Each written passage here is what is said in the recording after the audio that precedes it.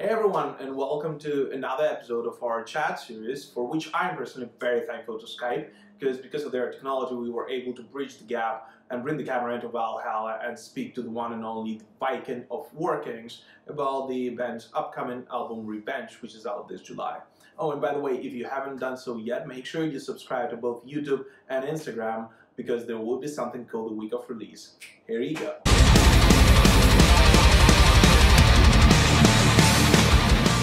Hey, how's it going, Viking? Oh, it's going good. You? That's good. Perfect. It's actually finally good weather over here. How's the weather like in Valhalla? Well, cold as always. But, sun is coming out, so it's quite good.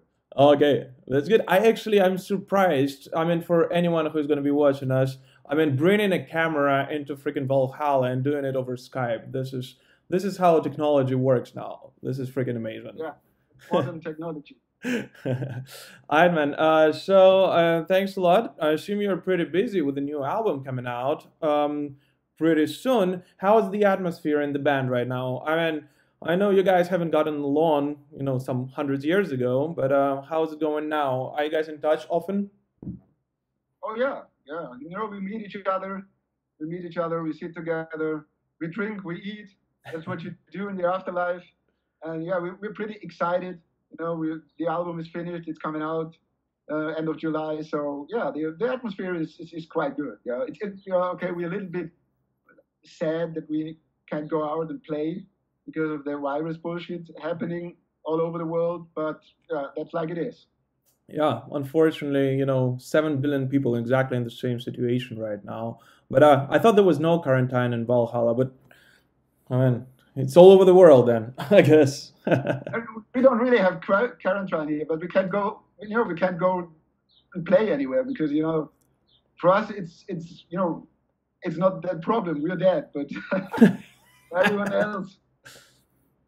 Yeah, as a huge metal fan, and I personally think that heavy metal without live shows is not really heavy metal, right? I mean, you cannot just enjoy the band online all the time. I mean, you have to go out there, and this is sad that this might be a new reality we all have to adapt to. I mean, who knows? Yeah, metal. It lives from the live shows. It lives from the fans singing your songs and playing and getting the energy and giving something back. That's it. And yeah, but let's see where and how this goes. Mm-hmm. And like you said, you can do stuff online, but it's not the same than feel the atmosphere of a live show and stand next to each other and sing the songs. That's a different experience. Absolutely, absolutely agree with you. What about the live shows online? Have you guys considered playing those for the fans worldwide, or not really? Yeah, we thought about this. Let's see, a lot of bands are doing it right now, and yeah, we were talking about some ideas back and forth. Mm-hmm. Let's see. We have maybe, I heard that maybe we have a festival happening in September, because they said that's still not canceled. But at the moment we don't know more. And yeah, let's see. Let's see what we can do. Maybe in autumn we do something. If you still can't play live, we're supposed to go on tour in January, February next year. Mm-hmm. Hopefully this is going to happen. This will be cool. Right, yeah. And this tour you guys are supposed to go to, is it over in Europe, or you're going overseas as well? Mostly Germany with some other dates here and there, Mm-hmm. because it's with a German band, and then yeah, like for everybody right now, we're planning a lot. It's a lot of festivals planned for next year, and then another tour in autumn, but it's all planning. You can't say anything about this. You're not sure if it's happening. Absolutely. Yeah, let's just hope, fingers crossed that all this madness is going to disappear soon. Come back to nowhere, how it came from there. So your second album, your sophomore album, Revenge, is out on July 31st. Congrats on finishing up on this one. The first one has been received extremely well. Can you tell me a little bit about the process behind creating it, and how would you personally describe your second album? This is like I said before, we sit together and we talk about the stories that that we lived through, and old battle stories, and then then we think about, yeah, maybe we can do a song about this story or another one. And so, someone brings up a melody, and the Crusader brings up a guitar riff, and so that's the songwriting process that we have. Yeah, but and on Revenge, we wanted to put a little bit more atmosphere into the song, so that not only through the lyrics, what the topic of the song is, that there's a little bit more around it. We added a little bit of strings and keyboards here and there, and some like folk instruments, so just to give it like a whole experience. So that was our goal, and we're really satisfied with this right now. That's pretty cool. And I was personally able to get hold of at least the song names and the lyrics, some of the lyrics, on the following album. And it does look like it's gonna base a lot about the around the battles, and maybe sometimes even historical battles that's actually happened. Is that true? Is that? Yeah, we have some songs are about historical battles that we want to write about, that we know about, and then there's other songs that is, like the first song is called Freedom, because we met this cool guy up here in Valhalla called William Wallace. He's from Scotland, and he told us his story about fighting with the Highlanders against the English knights and the English king. So we thought about let's give him a song, and so some songs about the historical battles, and some songs about stuff that happened to us, and it's kind of mixed. That's cool. And the lyrics you guys write it together, or you just give it over to the Tribune? It's like, the Tribune writes some lines, and then it depends, like I said before, on the topic, who knows more about this. So let's say kind of like mostly he writes a lot of lyrics and stuff, because he's so educated, he's a Roman Tribune. and then we're like, we're like the controlling eye. Like, okay, this is wrong. You have to write this. This happened different, but yeah. What does he know about real battles, right? That is Roman. That's true. At least to me, and please correct me if I'm wrong, right? It did seem like there's slightly more of thrash metal almost influence, at least on the first single you guys released, The Warriors, right? Is that going to be, the general thread throughout the album? Is it going to be a little bit more rapid and more powerful than even the first one? Or is just, this song that was released like this? Yeah, I wouldn't say it's on the whole album, but, we wanted to have we wanted to play metal, power metal, and we wanted to put like heavy guitars. And this is, this is the foundation of the music that we have. So we want to have great riffs and heavy guitars and a good guitar tone. So this is what we concentrated on. But it's some influences, like you could say, from that musical direction, but not everything. We tried to keep it a little bit diverse. You will see, like in July, beginning of July, we will release the second single, and that's a total different song. Okay, that's pretty cool. So this doesn't characterize really the album. It's going to have a full variety of it. No. Okay. We just wanted to come up with a really fast one. Yeah, that's pretty cool. And you did cooperate with Vlad, who is my to be honest with you, namesake. I'm also Vlad on this one. How did you guys meet? Yeah, the Crusader, there's this Christian order called Order of the Dragon, and Vlad Tepes, he was one of the heads of this Christian order, and luckily he's also known as Dracula or as Vlad the Impaler. Yep. So that fits to us. So so we went to Romania, and then we visit his castle, and that was quite a fun time. And so we decided to do a video together. It worked out really well. Yeah, it did actually, and and the fans perceived it really well. I mean, it's been on repeat, on my YouTube music for the last couple of days. So good job on this one.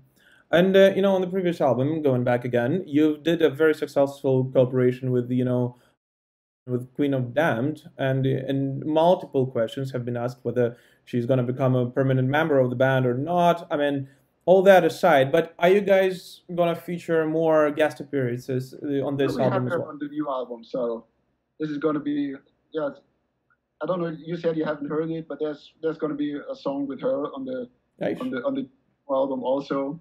it's kind of hard to work with a vampire queen, so you have to be very careful. But yeah, of course, it worked out really well, and so we did another song with her, and yeah, it's gonna be released as a single also, but it's coming like shortly before the album. Okay, so closer to the end of July. All right, makes sense. And how about a ballad? Are you gonna drop one in the middle, like in good old days? I don't know. A lot of people say it's a ballad, but for us, it's just we want to. This is a song about us and all the fans. We call them warriors, Warkings warriors, and it was so great when we went on the first tour and then played a couple of festivals. We didn't know what to expect. We didn't know if any of the people there know us, and then it was so many people singing our songs and all that stuff. So we wanted to make them like an anthem, and that's why we created this song. And yeah, you could say it's a ballad. For us, it's just a song for all our warriors to sing with us at the concerts. That's pretty cool. Yeah, I'm really excited, to catch you guys live someday. Hopefully, you will go all over Europe, and I'll be able to catch you somewhere. Yeah. That's the plan. That's the plan what we want to do, but we're stuck in Valhalla because of that virus shit. Yeah. So you got to tell me a little bit about how the band got formed, right? I know you've answered this before, but how come these particular four warriors got together? I mean, I imagine you wouldn't get along, in real life before that. But a Viking, a crusader, a gladiator, and a tribune. Why these four? How did you guys? I mean, why it's these particular four warriors that got along together and not someone else? What's the concept behind it? There was no concept. Everybody or every one of us died in battle, and so we meet like at the doors of Valhalla. And I've never seen a crusader before. Didn't know what a Spartan was. So, and then it turned out like I call it Valhalla, and the crusader calls it paradise, and the Spartan calls it the Olymp. So, but we realized, first we tried to, we're warriors, so we wanted to fight, and then we realized we're already dead, so we can't kill each other one more time. And then we realized, if you're dead, it doesn't matter. It doesn't matter what religion you believe or where you come from, you're dead, and under our skin we're all the same. So yeah, we got together and we sat together and we talked about, and we had the same experiences, in our lives. And so yeah, so we decided, yeah, let's go back and tell the people about these stories. And yeah, what better music you can use than heavy metal? It's so powerful and epic, so we use that music. So that's the story. It's like it happened by accident. There was no plan behind it. This is amazing to hear that music unites people not only on Earth but on Valhalla only. And I imagine you listen to a huge variety of music over there. I assume you've got unlimited access to Spotify and everything like that there. But what did, for you personally, for Viking, right? I mean, what did influence your sound the most? I mean, who are your favorite bands, and whom do you look up to? If you talk about bands, then it's like the classic metal bands, like like I like Judas Priest, I like Iron Maiden. Steve Harris is a great bass player. So, but like also like bands like Manowar, who tell some epic stories, or there's this band Amon Amarth, who really are into the Vikings, and this is kind of influences I have and that I like. And then also like all the old tunes that we sang together with the ancestors we had. And so yeah, it's kind of a mixture of that. But you have to adapt to the modern times, and there's so much awesome music out there. So yeah, we, like you said, we listen to it a lot, and I think you cannot say that music that you hear doesn't influence you. I think you always remember bits and pieces here and there. So yeah, but for me it's like mostly those classic metal bands. Yeah, we're the same with this one. Did you guys ever consider, throwing in a tribute to one of those classic metal bands over there? Maybe a cover song or something like that, but with your personal touch, with a little bit modern feel to it. Yeah, we had on some festivals last year. We played a great song from Amon Amarth, but actually to that point we haven't talked about this. Maybe we do one for the next album. Let's see. Like our guitar player, he really is into like bands like Pantera, and also like he loves Dimebag. He always sits together with him, and they chat about So Dimebag showed him some tricks on the guitar Hmm. up here, and yeah, maybe we do a cover. We talked about this. Let's see. At the moment, we're pretty excited about the songs we wrote, and we want to put them out. So yeah, but never say never. All right. And do you personally have a favorite song from from the new album? Yeah, of course. That's the song together with the Queen of the Damned because it's about the Vikings and it's called Odin's Sons and this is my favorite. You know, it's about my lifestyle and the North and the Norsemen and all that, and it's pretty awesome tune. It does seem that there's a little bit of competition, going on between the four of you. You're trying to, drag the rope into your own, court and sing a little bit more about your personal story. Is that true? Yeah, you can say so. You know, like it's like we're four kings, so like this is four big egos. So everybody wants to tell his story, and so this is kind of like, yeah, we have discussions about this. Like, you know, this mostly ends in fist fights and then a lot of meat and wine and beer, and then we're all friends again. But yeah, you know, everybody want to tell his story, and like that's how it is. You know, that's how it is. You know, like you have so many different personalities. Like the Tribune is so educated, and then you have the Crusader. You know, who like always wants to pray and meditate, and then you have someone like the Spartan who is training all the time. And You can but see it on yeah, him. Yeah. of course, yeah. But of course, let's say it's friendly competition. Okay. And maybe this, is what allows you to experiment a little bit with the sound and everything. You already mentioned that there's going to be some folks instruments dropping in the middle of it, and Yeah, yeah. Like I said, you know, on this record when we had the song and we had like the topic or the story we want to write about, so we wanted to push, you know, the atmosphere of the song. Like I said before, that not only if you read the title or you read the lyrics, you know, okay, this is about this. Like if you listen to the song and then you know, okay, okay, this is about the Vikings, or this is about like the Crusades, like when they walked through the desert under the burning sun and a lot of the knights died and all that stuff. And you know, the Spartan has a song about the Battle of Marathon, you know, where the Greek soldiers defeated the Persian army that tries to land on the shores of Greece. Mhm. So yeah, and we tried to push these songs in the direction, you know, that we wanted to tell. So we used kind of like a couple of bagpipes in the song about William Wallace and all that stuff. Mhm.